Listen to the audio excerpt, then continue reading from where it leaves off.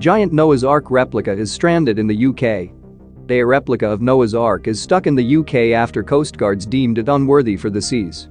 The 2,000 square meter ship, which serves as a floating museum, has been moored in Ipswich for more than a year and a half. According to the Ipswich Star, its detention report suggests the ship did not have key certificates when it arrived and there were concerns over overdue services for fire equipment, life jackets and life crafts.